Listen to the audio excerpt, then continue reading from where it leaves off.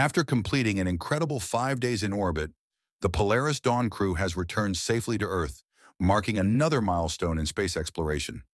Despite the mission's unmatched accomplishments, it has not received the attention it deserves from government agencies.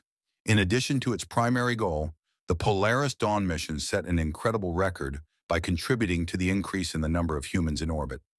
Meanwhile, China continues to advance its efforts with reusable rockets, intensifying its rivalry with SpaceX. Thank you for supporting us. Click subscribe, like, and share so we are more enthusiastic about making interesting videos every day. In today's episode of NR Studio, let's get started. After an incredible 5 days in orbit, the Polaris Dawn mission officially ended on the morning of September 15th, marking another significant milestone for SpaceX.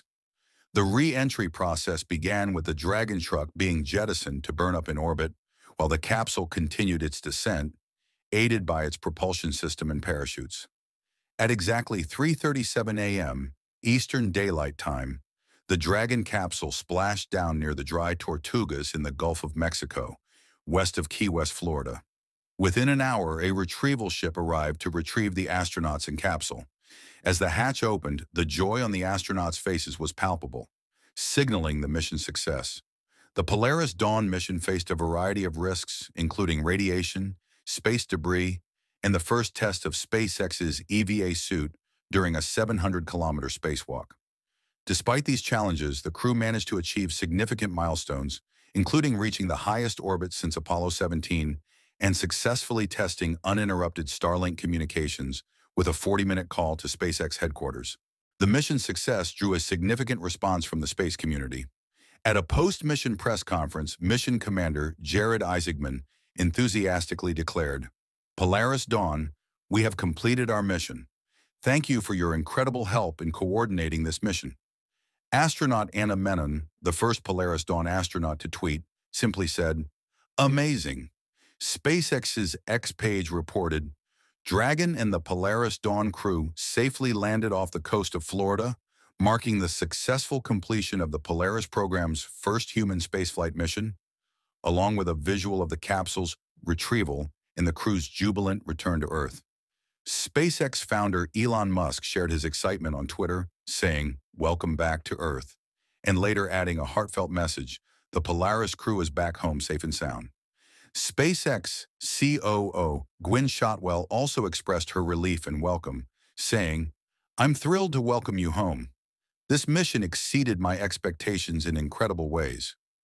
Former NASA astronaut Chris Hadfield praised the team, stating, "Congratulations on successfully executing a mission that is so complex and beyond the pale." This achievement bodes well for the future. However, it is worth noting that the government agency did not provide significant recognition.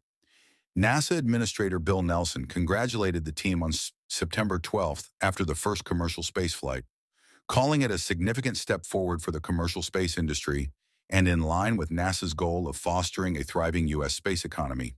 Beyond that, however, there has been a lack of further acknowledgement from NASA, the FAA, or SpaceX's major competitors, such as Boeing, Blue Origin, and ULA. This lack of enthusiasm raises concerns about whether the U.S. government fully recognizes SpaceX's critical role in maintaining America's leadership in the aerospace sector, especially given growing competition from China. Interestingly, while U.S. government agencies remain silent, China's space agency offered its congratulations, stating, "Congratulations on another step forward for mankind, with special thanks to the astronauts who demonstrated that anyone in average health not only has the physical ability to travel to space, but can also perform spacewalks with the hope of reducing the cost of space travel." The contrast in responses highlights the inequity in how SpaceX's accomplishments are perceived domestically versus internationally. Nonetheless, SpaceX's accomplishment with Polaris Dawn remains undeniable, further solidifying the company's position as a leader in modern space exploration. The mission was a technical and operational success, demonstrating SpaceX's technological prowess. The crew achieved a series of critical milestones that will lay the groundwork for future missions, including a potential rescue mission for Hubble, as previously suggested, and more importantly, a similar mission with the Starship spacecraft. Isaac Mann himself has teased future plans involving Starship, a project that is poised to revolutionize space travel. However, despite these notable accomplishments, SpaceX continues to encounter obstacles, especially from the FAA.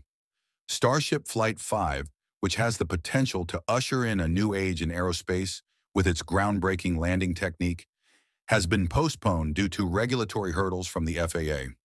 Although SpaceX has demonstrated its capacity for innovation and exploration, the delays imposed by the FAA have impeded its advancements.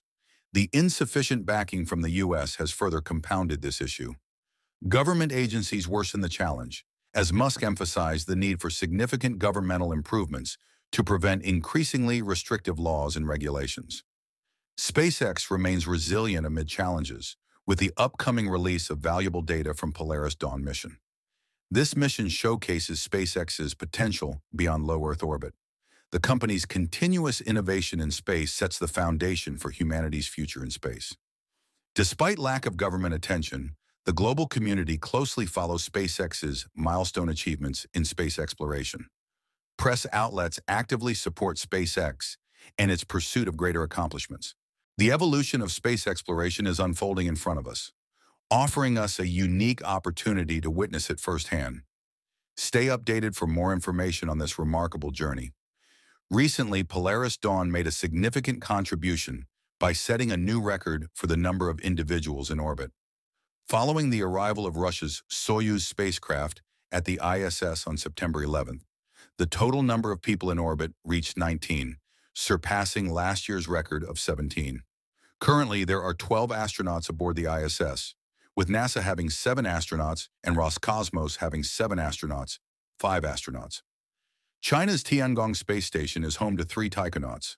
The Polaris Dawn mission added 4 astronauts to this count. While the Soyuz mission directly contributed to this new record, the role of Polaris Dawn should not be underestimated. With the return of 4 astronauts, only 15 individuals remain in orbit. Additionally, SpaceX has been vital in supporting and sustaining ISS operations for many years.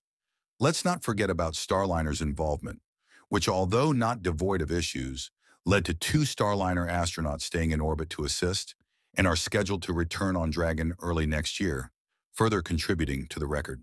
Given the circumstances, a lighthearted acknowledgement towards Boeing may be appropriate. Space exploration is increasingly accessible, benefiting a wide range of individuals. SpaceX continues to play a crucial role in driving this advancement. Looking ahead, with further developments including the upcoming use of Starship, we can anticipate even more groundbreaking accomplishments in the coming future.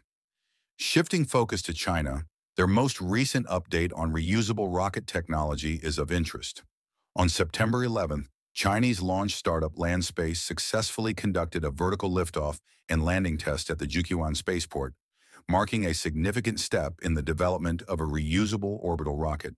The test, carried out around 12 a.m. Eastern Time, validated the vertical takeoff and landing, or VTVL, recovery capabilities of the Jiuquan-3 VTVL-1 rocket.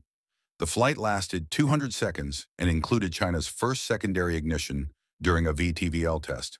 The rocket reached an altitude of 10,002 meters, with the engine shutting off after 113 seconds, followed by a gliding descent. The landing burn began at 4,640 meters, resulting in the rocket touching down just 1.7 meters from the center of the launch pad, located 3.2 kilometers from the launch site.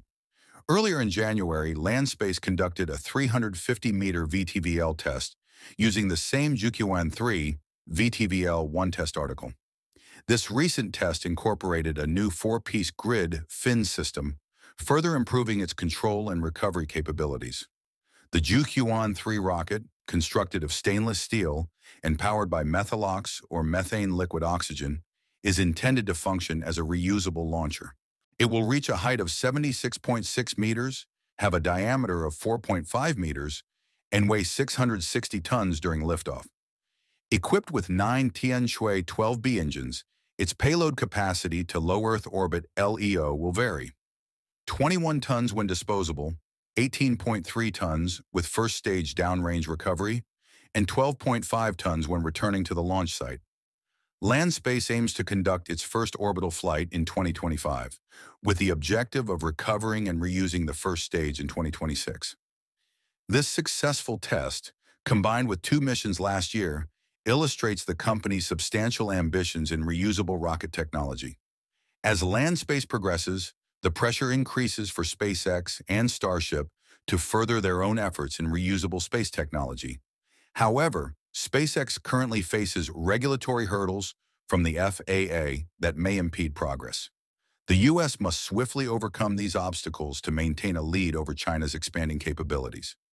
With SpaceX's capabilities, I am confident they will rise to the challenge. But for now, we must wait and observe. That concludes today's episode. Thank you.